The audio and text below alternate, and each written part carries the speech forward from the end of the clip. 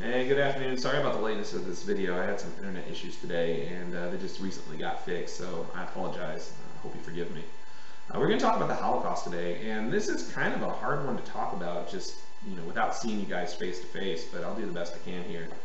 Um, Usually I would talk about the Mouse book and the One Day in Josephus. We'd have some interactive conversations, so all I can do at this point is hope and trust that you have read that information. Now let's talk about Jewish life in Europe before the Holocaust. Jews lived in every country of Europe before the World War II.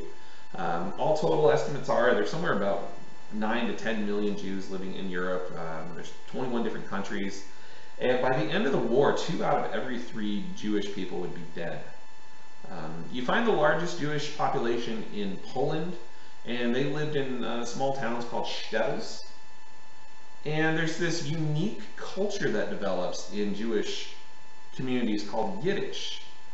It's not just a stereotype, it was actually a thing. You find this Yiddish language where traditional Hebrew is mixed with local languages.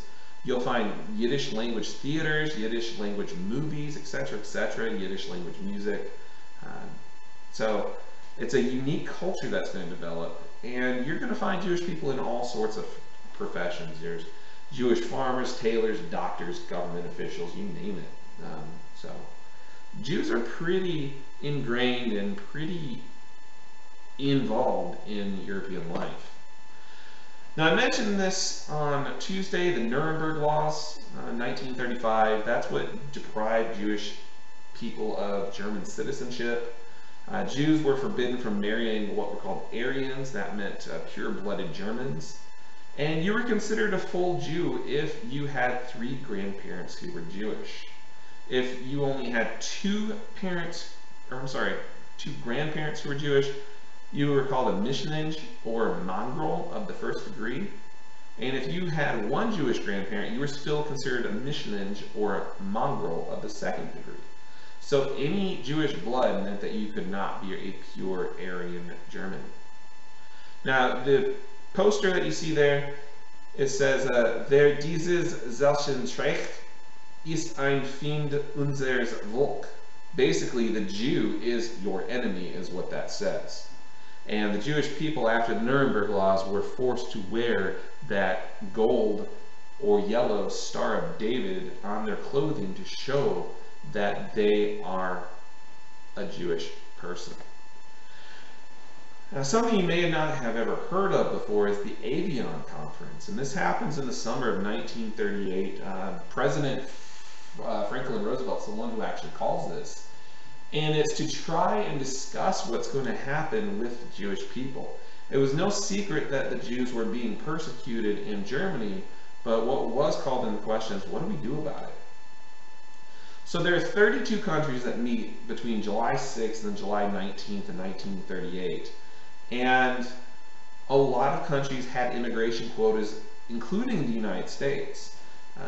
If you take my U.S. History 2 class ever, we spend an entire day talking about immigration and what the quotas were. There were not very many Jewish people who were going to be allowed in this country simply because the United States didn't want people from Eastern Europe or Southern Europe into the country. And the Great Depression meant that there's no way that the United States is going to let in more people. So what happens at the Avion Conference is all the countries in attendance, they agree that the Jews are in a situation, but none of the countries are willing to let German Jews in, or Polish Jews for that matter. There were even talks about setting the island of Madagascar aside for Jewish populations, but that never really got off the ground. Ultimately, there are only 2 countries that agree to take Jews. The Dominican Republic says we'll take 100,000 Jews, we'll give them jobs, and Costa Rica takes 800. That's all out of 9 million Jews. Well, not 9 million, but over 1 million Jews that were in Germany. That's all that anybody says, yeah, we'll take them. All right, so we have something called the T4 Euthanasia Program. This is started in the fall of 1939, and it's headquartered in a suburb of Berlin called Tiergartenstrasse number 4. And it's all about racial hygiene, racial purity, keeping the German race pure and superior, and killing or sterilization of inferior races. Those inferior races or those inferior people include Jews, gypsies, the mentally deficient, the physically deficient, the insane, or the terminally ill. And using this T4 euthanasia program, between December of 1939 and August 1941, there are somewhere between 50 and 60,000 people killed. We don't know the exact number. And they're killed either by lethal injection or by gas. Now, this is not considered part of the Holocaust. This is before the Holocaust begins. Ghettos. Ghettos are set up for Jewish people to live in throughout Poland after World War I starts. And these are basically going to be transition camps before Jews are moved to either death camps or concentration camps. And there are 5 major ghettos set up throughout Poland. There's Warsaw, Lodz, Krakow, Lublin, and Lwów. And all total, 356 ghettos are going to be established by the Nazis. They're not going to be just located in Poland. They're going to end up being ghettos in occupied Soviet Union, Romania, Hungary, the Czech Republic, Lithuania, Latvia, Estonia. In fact, when the Nazis get to Lithuania, which I think I might have spelled wrong there, and if I did, I'm sorry, but when the Germans get to Lithuania, they find that Lithuanians are doing their own ethnic cleansing before the Germans even tell them to do it. The larger ghettos are going to be sealed off with brick or stone walls. The ghetto in Warsaw had 10-foot tall walls all around it. The smaller towns or the smaller ghettos, they don't have walls, but they are still watched, and the Jews are not allowed to leave. Now, the Warsaw Ghetto is the most famous of these ghettos. It's established in October of 1940. There are 400,000 Jews forced to live in a 3.5 square mile area. I did the math and I played with a couple of maps. 3.5 square miles, that roughly covers the same size as downtown Atlanta, going from where IKEA is down to the former Brave Stadium, what is now the Georgia State football stadium. That's basically 3.5 square miles. And they put 400,000 people in there and forced them to live. There's lots of disease. There's starvation, there are some pretty nasty conditions. And then, as I said, a 10-foot wall surrounds the ghetto. 300 to 400 Jews died each day, and by July of 1942, over 80,000 of the original 400,000 have died.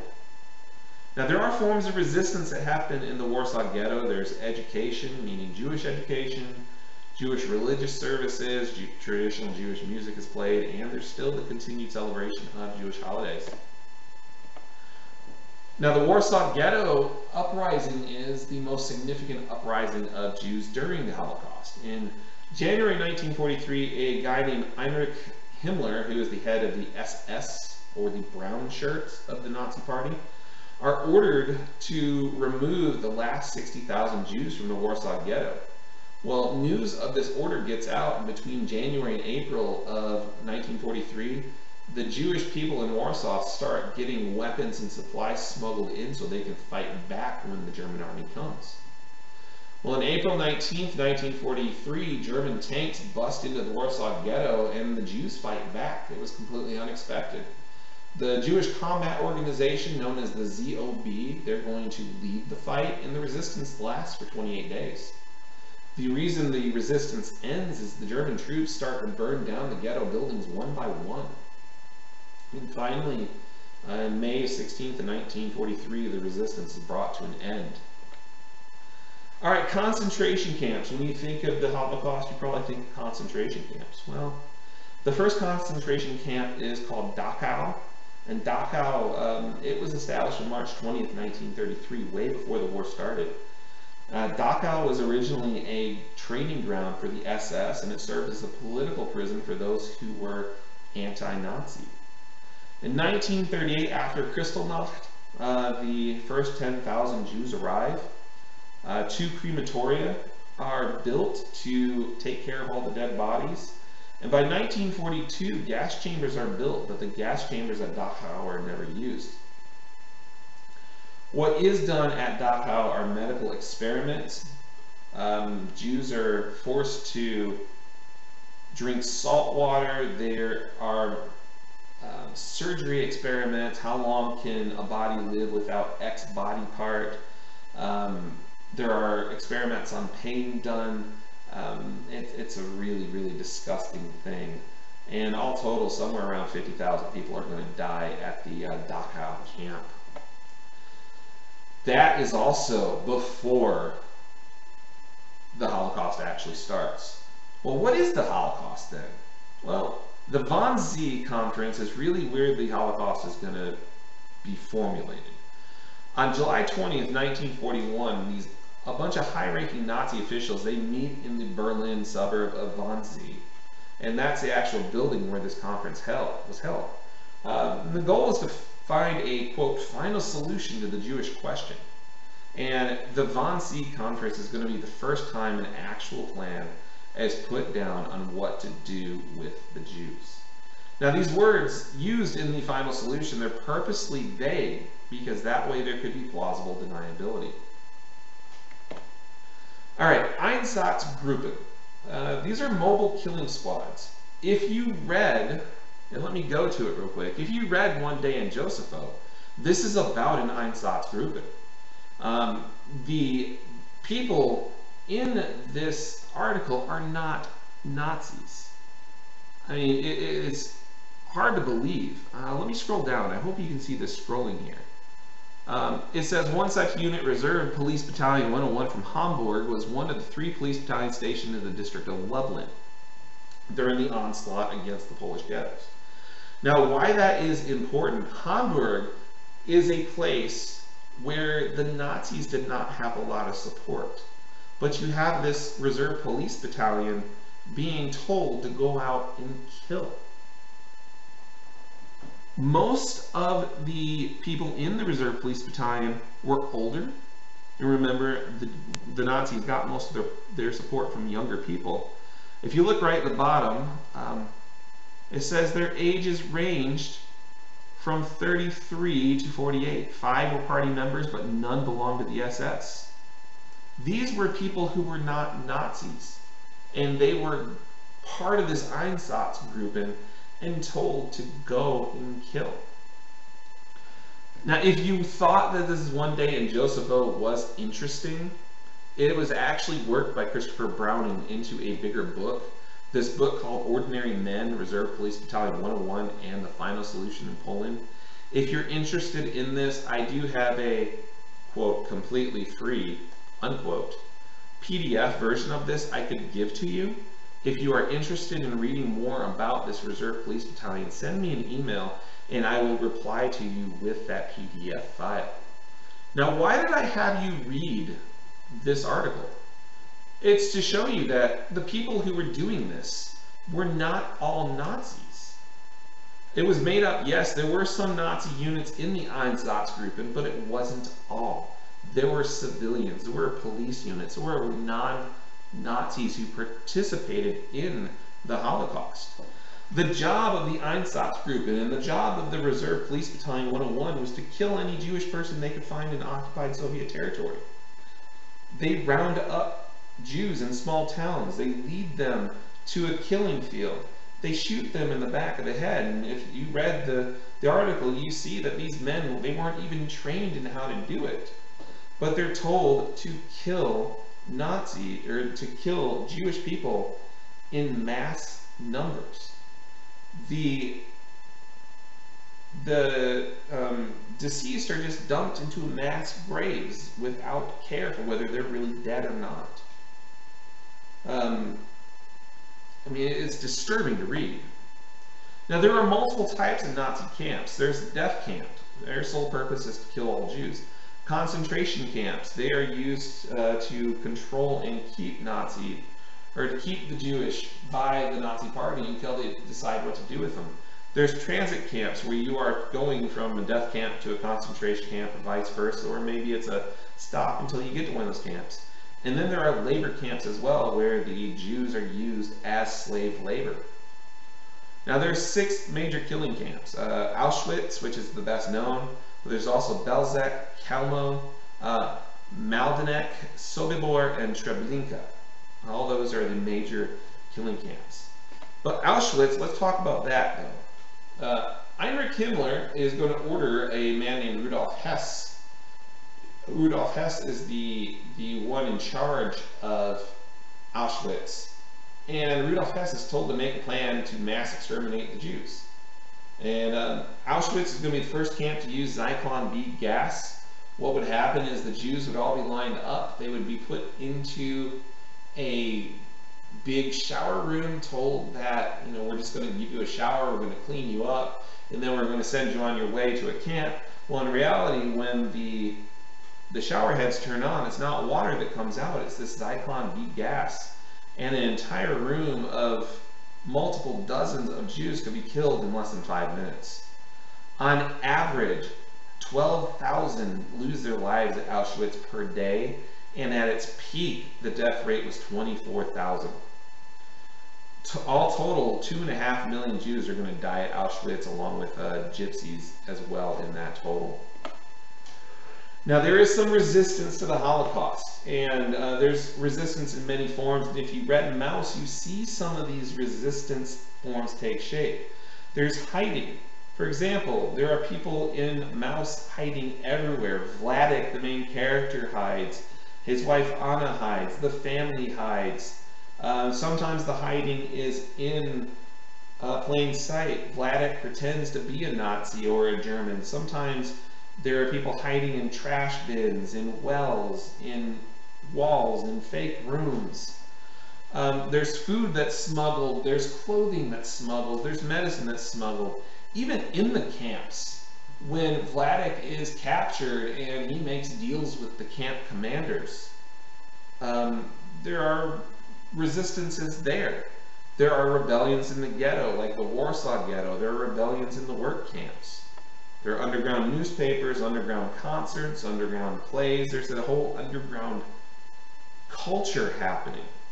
And then there is a persistence of the Jewish religion, a persistence of the Jewish faith. Now there's also outside assistance. Before I tell you about the outside assistance, your word of the day. Today's word of the day is internet. My internet was out, that's the reason this video is late, so today's word is internet. Once again, I apologize for making you wait for this video. But outside assistance happens for Jews. Denmark, the king of Denmark, completely prevents the death of Jews. He refuses to turn over Jewish people. He says basically the Jews are Danes, and if we have to turn over Jews, then we have to turn over everybody. Passports are issued to the city of Shanghai. Shanghai, if you remember, that is part of China. China and Japan were in the middle of fighting, and so there was nobody to check the passports, whether they were legit or not. So thousands of Jews are able to escape Europe with a passport saying that they're going to Shanghai. In reality, very few go there. But today, surprisingly, there is a very large Jewish population in China because of this. And then there's Oskar Schindler of Schindler's List. He would purposely hire and ask for Jewish laborers, and then he would protect them once he was employing them. Yes, 6 million Jews are going to die because of the Holocaust, but because of resistance, both inside and outside resistance, over 2 million Jews are able to survive. Now, liberation happens in 1945. There were true rumors of these killing camps, but nobody had found them. But the armies of both the Soviet Union and the United States are going to stumble upon these camps. And just what they find is appalling. The Supreme Allied Commander, General Dwight D. Eisenhower, who will eventually become President Eisenhower, insists on photographing and documenting evidence. And I must tell you, I have seen some of these photographs. My grandfather was in a tank group who was one of the first Americans to enter some of these concentration camps, and my grandfather snuck out pictures that he wasn't supposed to have and sent them to my grandmother, and I mean, it's disturbing. But Eisenhower, he insists on photographing and documenting the evidence so that the world does not forget and that proof of these atrocities is kept. And then villagers who turned a blind eye to everything, who lived near these death camps, were forced to tour and view the sites and be shown what they allowed the Nazi government to do. I don't know if that was right or wrong. Maybe that's a philosophical question, but that's what happens. All right. Now, as far as Maus goes, I do hope you read that. Maus is one of the best examples of what happened during the Holocaust and how one survived it. It's based on a true story.